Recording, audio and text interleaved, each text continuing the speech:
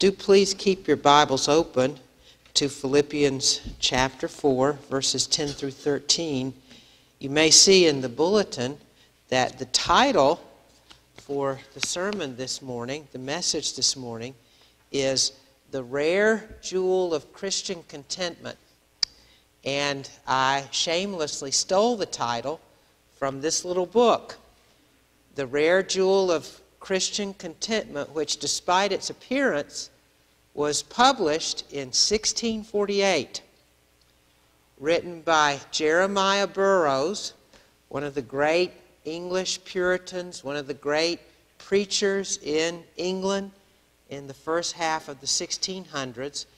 And of course the book is based on this passage, the rare jewel of Christian contentment. And it struck me for many years, I've probably had this book for 15 years now, the rare jewel, that phrase, the rare jewel of Christian contentment. I think it's at least my practical experience, and probably yours too, that contentment, even among Christians, can often be a rare thing. Think about yourself. Let me think about myself. Is real contentment in my life sometimes a rare jewel, more than it's in abundance? Am I really, as Paul writes in this passage, content in every circumstance? Now, what Paul is doing in this paragraph is preparing to close the letter to the Philippian Christians with a word of thanks to them for a gift of money that they had sent to Paul, who is in prison in Rome, a gift of money that they, the Philippian Christians, had sent to Paul by the hand of one of the Philippian Christians named Epaphroditus. But before he thanks them for the gift, which he'll do in the next paragraph, Paul wants the Philippian Christians to know that whether he has their money or doesn't have their money, whether he's well or sick, whether he's out of prison and free to proclaim the gospel or in prison and not so free to proclaim the gospel, he's learned to be content in every circumstance. Now you'll notice in the passage, verses 10 to 13, Paul never commands you and me, be content as I'm content. But we don't get off that easily. Go back just to verse 9 of the passage, right before we began our reading today, where Paul writes, what you have learned and received and heard and seen in me, practice these things, and the God of peace will be with you. So what you've heard from me, Paul says, what you've seen in me, practice these things. So we may not have a command, be content in all circumstances, but Paul's saying, this is my example, and the rest of you Christians should live according to the same example. So we want to see four truths this morning about the rare jewel of Christian contentment. Number one, what exactly is it? I'll hazard a definition of Christian contentment. Number two, why is it so important? Paul certainly thought it was important. It was one of the last things that he thought he had on his heart to write to the Philippians about. Why is it important? Number three, what is the basis for Christian contentment? And then number four, how is it possible for sinful human beings like me and like you genuinely to experience real, true Christian contentment? So those are the four questions we'll seek to answer, the four truths we'll try to bring out from this passage this morning. So number one, what does Christian contentment look like? What exactly is it? Well, in trying to answer those questions, I think it's important to see that in verse 10, Paul begins with a word of rejoicing. Many of us call Philippians Paul's letter of joy. He sounds the note of joy more frequently in Philippians than any other letter that we have from him in the New Testament. I rejoiced in the Lord greatly that now at length you have revived your concern for me. You've been able to send another gift to me, this time of money. Or we go back to verse 4 of chapter 4, very famous, right? Rejoice in the Lord always. And again I say rejoice. Now verse 4, rejoice in the Lord always, sounds a lot like to me what Paul's saying here. Be content in every circumstance. So I take rejoicing and contentment to be very close in Paul's mind, and maybe even they're the same thing. Not quite sure.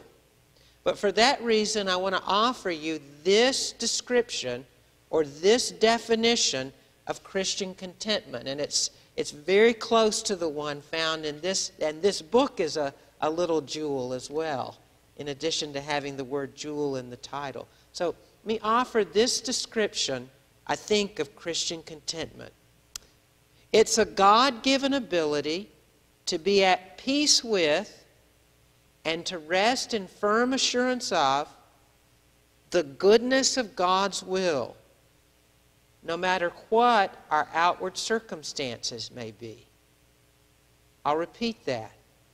I think because the idea of contentment occurs within the context, the larger context of Paul's statements about joy, I'll define Christian contentment as a God-given ability to be at peace with and to rest in firm assurance of the goodness of God's will, no matter what our outward circumstances may be. Now notice that in verse 9, which I read a moment ago, Paul says, what you have learned and received and heard and seen in me, practice these things, including Christian contentment. Well, the Philippians, you may remember, had seen a pretty powerful example from Paul's own life of what Christian contentment, no matter what the circumstances, really looks like. You may remember that Paul came to Philippi originally with Silas.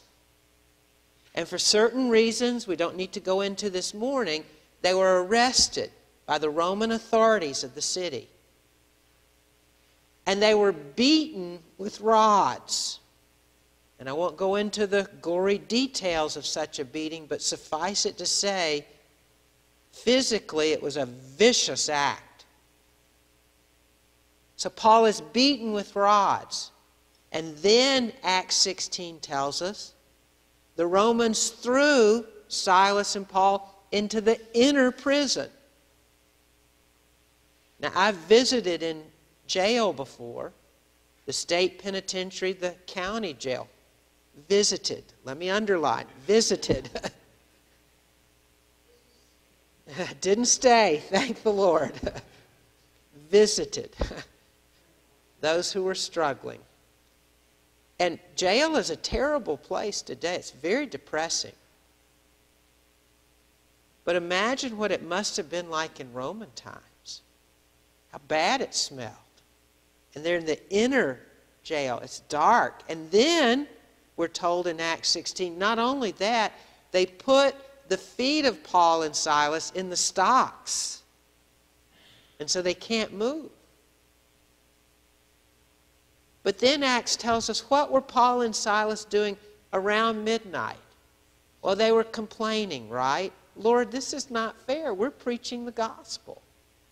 How could it be that we wind up in jail, and not just jail, we're beaten up? We're here in the inner prison. Our feet are in the stocks. Lord, this isn't fair. No, you're right. They were praying and singing hymns, we're told. Now that's Christian contentment. They had seen a vivid picture of resting in the goodness of God's will from Paul himself. My favorite painter is Rembrandt van Rijn. And Rembrandt painted several pictures. He had a long career. And the Apostle Paul was someone with whom he was fascinated. And he painted several very famous portraits of the Apostle Paul. In fact, one, he painted a self-portrait of Rembrandt himself as the Apostle Paul. Very interesting. But my favorite is this one, and I want to show it to you. I thought about sending a slide and putting it up on the screen, but it was too late, so I just brought it. This is from a museum in Stuttgart, and it's called, can you see this at all? It's called The Apostle Paul in Prison. Rembrandt painted it in 1627. The Apostle Paul in prison. Now the details I know are hard to see. What's interesting is he has a sword. Rembrandt painted a sword into the picture. We're not quite sure. My guess is it's pretty clear that Paul, he has a pen in his hand or a stylus, so he's writing one of his letters. My guess is the sword represents Ephesians 6:17, the Word of God, which is the sword of the Spirit, because Paul's writing the Word of God, one of his letters. Just my guess. But what strikes you if you see this picture, and I encourage you maybe to Google it this afternoon from Google Images and look at it for yourself, it's pretty remarkable, is how peaceful Paul looks. Here he is, he's an old man. Rembrandt didn't tell us which imprisonment of Paul it was, but he's an old man and he's in prison. But very clearly he's not worried, he's not consumed with anxiety. There's peace on his face. And he's deep in thought as he composes this letter, maybe to Timothy, maybe to one of the churches, maybe even the letter to the Philippians. And so the Philippians had an example they had been able to see from the Apostle Paul of Christian contentment, of what it means to rest, to be at peace in the goodness of the will of God. So question number 2, why is Christian contentment so important? We can surmise that as Paul gets to the end of the letter, he's writing about matters that he wants to make sure he doesn't forget to address to the Philippians. So this is a matter of importance to him. Why is Christian contentment so important? 2 reasons. Number 1, for the health, for the welfare of the soul of the individual Christian. Christian contentment is healthy for your soul. Just as exercise is healthy for your body, Christian contentment is healthy for your soul. What do I mean? This is the reason why I think Jesus, in Matthew chapter 5, verse 27, warns against worry. Do you remember what Jesus said? It's one of my favorite sayings of Jesus. He said, remember, if you worry, you cannot add 1 single hour to your lifespan. The translation may be, you can't add a single inch to your height.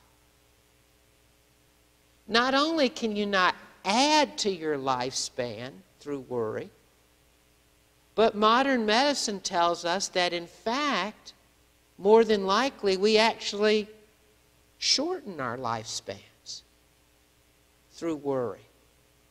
Yet some of us, because of temperament, because of circumstances, are natural worriers, aren't we? Instead of living in contentment, we live in a constant, low-level or even high-level state of anxiety. We worry whether other people like us. We worry whether we'll have enough money to do what we need to be able to do over the next 4 years. We worry whether the United States will suffer a terrible terrorist attack or not. Jesus said, worry doesn't add an hour to your lifespan. Paul writes, instead, practice Christian contentment, of resting in the goodness of God's will, no matter what your outward circumstances. Now, Christian contentment is not, we need to be clear about this, it's not just optimism or mere optimism. It's not just a sunny disposition. It's got much deeper roots than that, as we'll see in just a moment. My favorite figure in American history is Abraham Lincoln. He's the person I most admire in the history of the United States. But you know that when you start to read about people you really admire, you find that they're not perfect, that they have clay feet. And on the morning that he was assassinated, April the 14th, 1865, Lincoln shared with his cabinet a dream he had had the night before. And you may know that Lincoln was very superstitious about dreams. And he believed that this particular dream actually forecast that something good was going to happen in his life. And of course he was killed that very evening. Christian contentment is not rooted in something as ephemeral as a dream. It's got much deeper, truer, real, rock-solid foundation. Paul, when he calls us to be content in this passage, is not telling us to be like, do you remember the character Alfred E. Newman on the cover of Mad magazine? Remember him? What would he say? What? Me worry? Paul's not calling us to be Alfred E. Newman. It's much deeper, much truer, rock-solid foundation. We'll see that in just a moment. But the point for now, Christian contentment is important because it's good for our souls. It's the opposite of worry, anxiety that eats away at our souls. Second reason, an even greater reason, why Christian contentment is so important is it glorifies God. Christian contentment brings God glory. How? Well, look again carefully with me at verse 12 of the passage. Paul writes, I know how to be brought low. And if you go back to 2 Corinthians, I think it's 11, and that list that Paul writes that's so amazing, shipwrecks, beatings, in danger, hungry, Paul really did know what it meant to be brought low. But he says, and I know how to abound.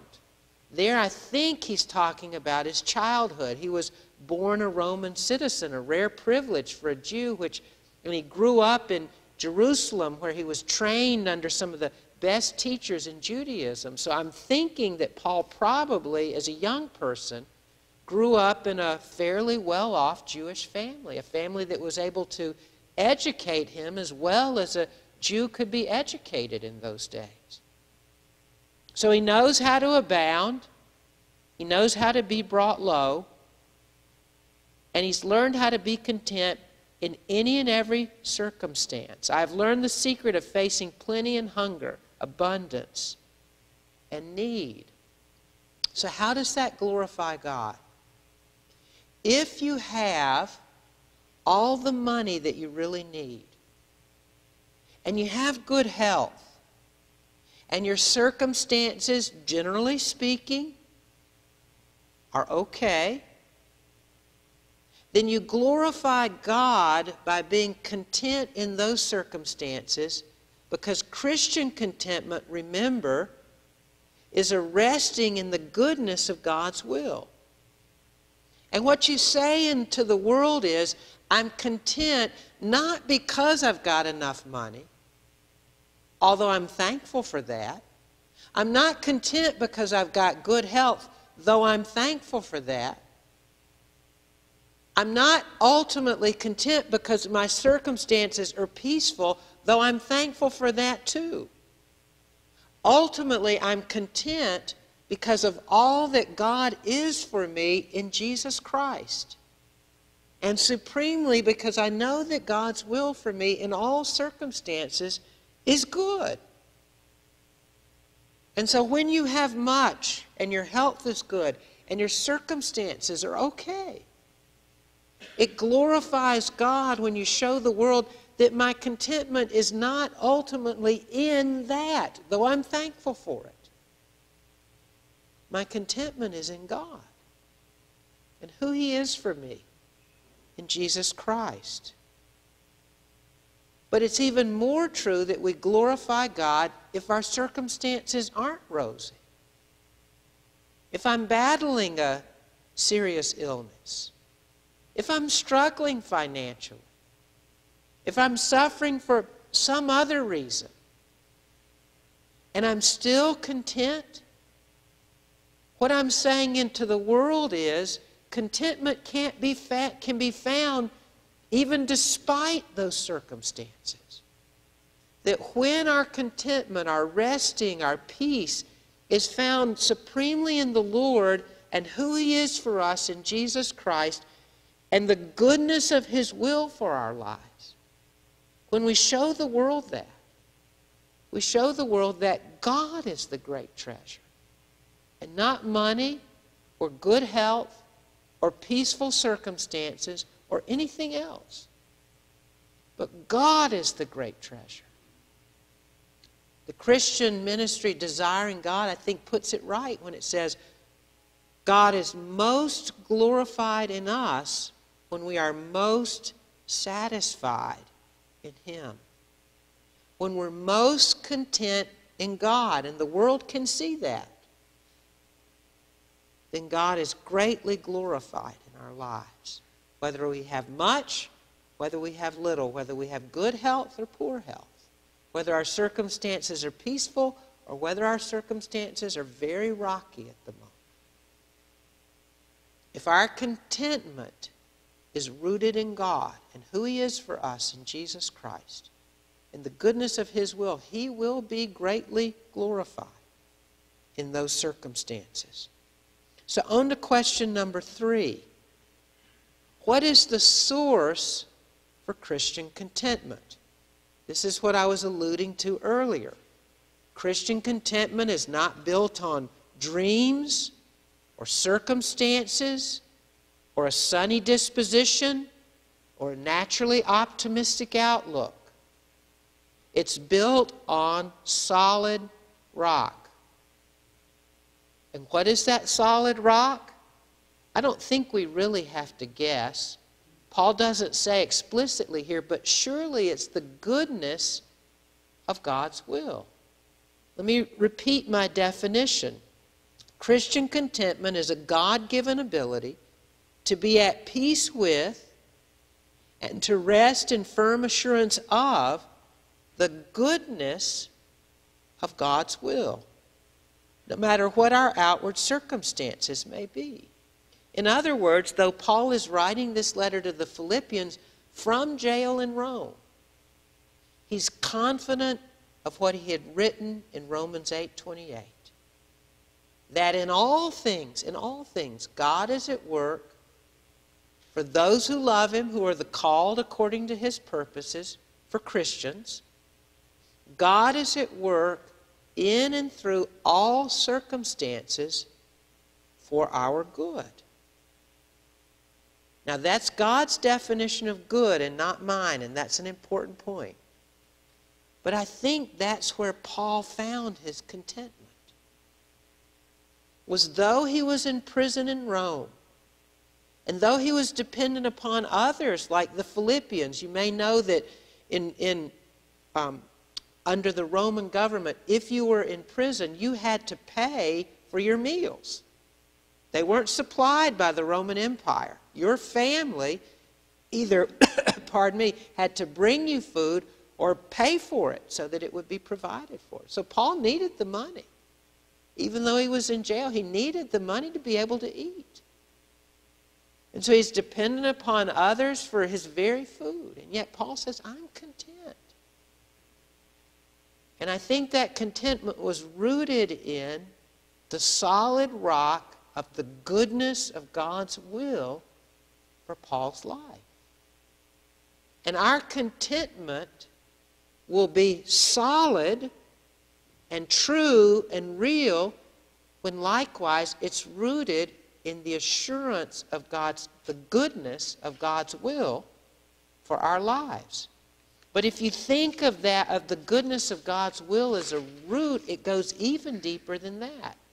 The goodness of God's will is based on two even more fundamental truths.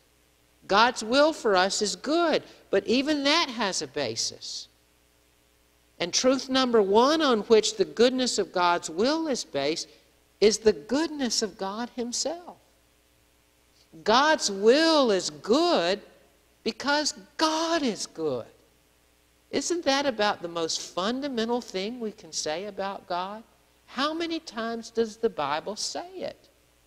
Give thanks to the Lord, for He is good, and His steadfast love endures forever. If we ever begin to doubt the goodness of God, we go back to Calvary, where we see God in human flesh, the Son of God, dying to pay the penalty for the sins of sinners, receiving upon Himself the just wrath of God, not against His sins, He had no sin, against our sins, and suffering in His soul the just wrath of the Father against our sins because of His love for the glory of God and His love for us, and His love for us individually, His love for you individually, His love for me individually. The cross is the supreme display of the love of God. The cross is the supreme display of the goodness of God. God's will is good because God is good. Now, there are times in life, I think all of our lives, when, like Job, we question the goodness of God. Our circumstances can be so hard sometimes that we look up to heaven and we say, God, how can this circumstance possibly come from a good God like you? How can your will possibly be good in these circumstances? It's in times like those, and I'm quick to complain myself, that I like to remember a little stanza from an old hymn by William Cowper. Do you know his name? Who wrote a hymn, it's a wonderful hymn called God Moves in a Mysterious Way. God moves in a mysterious way, His wonders to perform. He plants His footsteps on the sea and rides upon the storm. But the stanza I like the best goes this way. Judge not the Lord by feeble sense, that is, with your own human understanding, but trust Him for His grace. Behind a frowning providence, there hides a smiling face. Don't you love that? Behind a frowning providence, a difficult circumstance in your life, there hides a smiling face. The goodness of God is still there. It's like a cloudy day like today. We know the sun is up there, right? Somewhere. Somewhere the sun is up there. And somewhere the sun, it's shining. We know that. Despite the clouds. And sometimes life is like that. It's cloudy. And God says, you know that the sun is still there. You know that I'm still good. And so God's will is good because God is good. But second, our Christian contentment is based on the rock-solid reality that God's will is good because God is good and also because God is all-powerful. What if God were good but not all-powerful? He would not be able to bring His goodness to pass in the world. Some of you remember Rabbi Harold Kushner's best-selling book about 25 years ago titled, When Bad Things Happen to Good People. Rabbi Kushner was struggling with the death of his own son. And he came to the conclusion that God is good, He's just not all-powerful. And that's why Rabbi Kushner's son died. What a tragedy. The Bible declares of God that from Him and through Him and to Him are all things. All things means all things. From Him, through Him, to Him, all things. Psalm 115, verse 3. Our Lord is in the heavens. He does all that He pleases. God has all power. And so, we can be content because we know that God's will for us, if we're Christians, is always good. God's definition of good, yes, not mine. But God's will is always good because God Himself is good and because God has all power to bring His will to pass in our lives and in the world. And so Christian contentment doesn't rest on sand. Do you know what Stone Mountain is? Stone Mountain is an exposed piece of granite just outside the city of Atlanta, where I grew up, that's about 500, 700 feet high. 700 feet of solid granite. And Stone Mountain actually runs underground all the way to North Carolina. That is a massive piece of stone. Standing on practicing Christian contentment is like standing on the top of Stone Mountain. That's how firm it is. Because it's based on the goodness of God's will for us, which is in turn based on God's own goodness and the reality that He has all power to bring His will to pass. So, fourth and final question. Well, I'm a sinner, or I'm just naturally given to the sin of worry, the sin of anxiety. How in the world, since it's so hard for me to be content, might I be able also to find Christian contentment the way that Paul talks about it here? Here the key is verse 13, where Paul writes, I can do all things through Him who strengthens me. Now that verse may be on a plaque somewhere in your house, maybe in a wall hanging of some kind. We use it for all kinds of circumstances. And I don't think that's wrong at all. But just remember that the original context for the promise or the truth, I can do all things through Christ, through Him who strengthens me, the original context is Christian contentment. In the original context, Paul is saying, I can be content no matter what my outward circumstances are,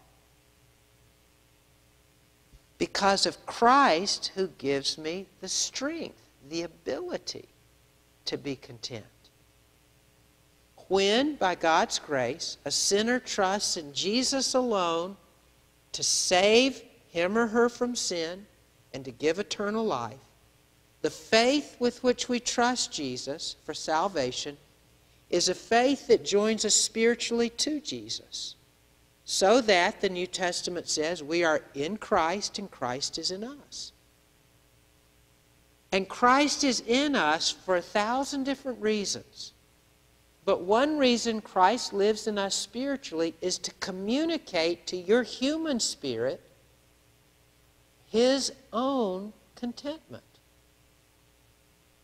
Remember that even at the cross, where Jesus was in such anguish because He was experiencing the wrath of the Father, nevertheless, He went there for the joy that was set before Him.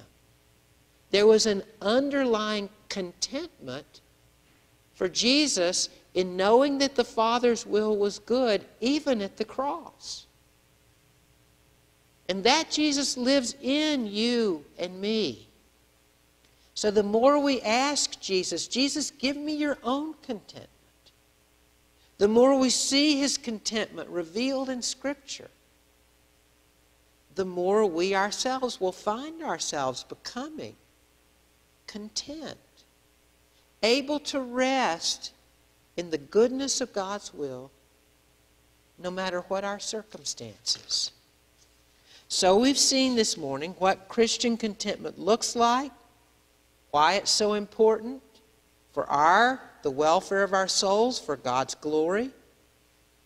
What is the source of Christian contentment? The goodness of God's will, based on His goodness and the reality that He's all-powerful. How we can have Christian contentment? Through Christ, who strengthens us, who lives in us spiritually. I want to close this morning with an illustration of Christian contentment from our own time. And I've mentioned this person before to you, and several of you said you know her well, and I think you've even read this book. Johnny Erickson taught us A Place of Healing, which I commend as highly as I can do. In fact, if I remember, it's on the bookshelf back there in the library. And Johnny, as all of you know, was paralyzed in a diving accident when she was 16 years old. She's about 65, so that's 46 years ago. And in recent years, in addition to the quadriplegia, she's developed chronic pain and breast cancer as well. So she's dealt with chronic pain and with chemotherapy treatments for the breast cancer. And this was written in the wake of the diagnosis and the treatment of her breast cancer. It's probably, because she knows the subject so well, the best book on suffering and finding contentment in the midst of it outside the Bible that I've ever read. And she writes this, and I'll close with her words. And she's reflecting here, by the way, on the very passage we've been studying this morning. She's reflecting on Philippians 4, verses 10 through 13. And she writes, "Thank you, God, for this life you have given me. Thank you for the many opportunities to serve you, even in my pain. Thank you, God, for this wheelchair. For it has been granted to me not only to believe on your Son, but to suffer for His sake. Oh, joy! As I have stated in the pages of this book, so many have tried to get me to say that my accident 43 years ago was never part of God's plan, that my paralysis was never His intention, that quadriplegia was never necessary, that chronic pain did not have to be, that suffering was never part of God's plan, that the many tears and groans and struggles and sleepless nights were needless and a waste of my energy and my life. I know differently. It was all planned long ago, and God brought it about in His perfect faithfulness, in the goodness of His will. And because He allowed it and permitted it, because He has walked with me through every moment of it, His plan has been marvelous for Johnny Erickson Tata. And let me add this. I mean these words as much as I have ever meant any words. I am content. To the glory of God. Amen. Let's pray. Heavenly Father, thank you for the example of Johnny Erickson Tata, who can suffer so much more, Lord, than I ever have even perhaps dreamed of suffering, and yet can say and mean with all her heart and know it to be true that she is content. And she's content through Christ who gives her strength, the strength to continue to rest in the reality that your will, God, is good in all things, even in paralysis, even in a wheelchair. Thank you, Lord, for the example of the Apostle Paul, who could sing even when he was in jail, sing hymns of praise to you. And thank you for the example of Jesus, who could do no less than endure your wrath for our sins. And yet, in the middle of his anguish, have an underlying contentment, even joy, in the knowledge that even in that suffering, infinite suffering, your will for him, the Son, was good. We thank you, Lord. Shape us for our welfare and for your glory into the sort of people who truly would be able to say with Paul that if we have plenty, we're content. If we don't have anything but you, we're content. Thank you, Lord. We pray for these mercies. In Jesus' name, amen.